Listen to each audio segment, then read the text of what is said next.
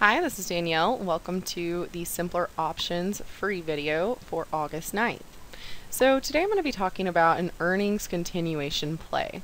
So it hasn't fully set up yet, but I'm going to be watching this first thing at market open tomorrow because I think that it has a potential for a nice day trade on a Friday.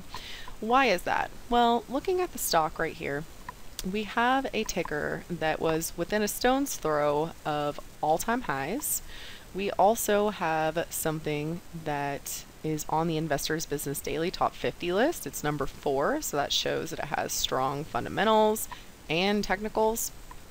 And you have something that was already in buy mode via ready aim fire with symmetry right here. All of that looks good on the daily chart. Now, what happened after hours was it had a solid earnings move and it has traded all the way up to 109.70. So that being said, that is going to be the new all-time high. Now, why is that significant? Well, for a couple of reasons. First of all, because it has high short interest. So if you go to Finviz, this is what I like to use to look for high short interest, and you type in TTD, you can see right here it's got a short float of 14%. So when you have something that has between 10 and 20% high short interest and it gaps up like that overnight, those shorts start covering very quickly in the morning, especially when it's a new all-time high, and you tend to get a very fast continuation type move. So that will set us up for a day trade. The other reason is because of the market maker expected move on earnings. Now, I admit right now it's not perfect for the setup, but it could be tomorrow, so that's why I want to point it out. Looking at the market maker move right now, it's at 13 bucks. So generally what I like to do is look at that and say, all right, well, is this move within the market maker expected move, or is it 1.5 times, or even better, 2 times the expected market maker move? So if the market makers are pricing in 13 bucks and the thing trades higher, if it gaps up $20, that would be 1.5 times about. Or if it trades up, of course, $26, that's going to be a 2x move. So not quite there just yet, but due to that high short interest, I do think that this could be a really nice momentum play setting up tomorrow. So how do you know? Well, what I like to do is I like to watch my 15-minute charts. Now that's going to be the more conservative way to do it. You can just do it on the open. That's going to be much more aggressive. But the more conservative way to do it is going to be on the break of the first 15-minute range. So I'm going to use Roku as an example because this was a 2x move today.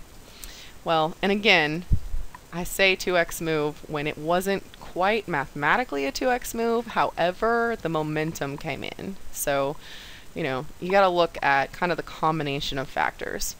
So, for example, Roku, and this could happen tomorrow, with TTD, wasn't quite the 2x move, but it had an immediate breach of that 15-minute range and traded higher, carrying momentum for most of the rest of the day. So looking at that, I went ahead and bought that this morning on the breach of that 15-minute range. It was initially for a day trade, but I ended up staying in it because it had another 15-minute squeeze, and I'm going to try to get another leg out of it tomorrow. So if you want to trade TTD, I would look for that break of the 15-minute range, buy some long calls. You can also sell some put credit spreads. Can't give you the levels yet because I don't know where it's going to be trading tomorrow.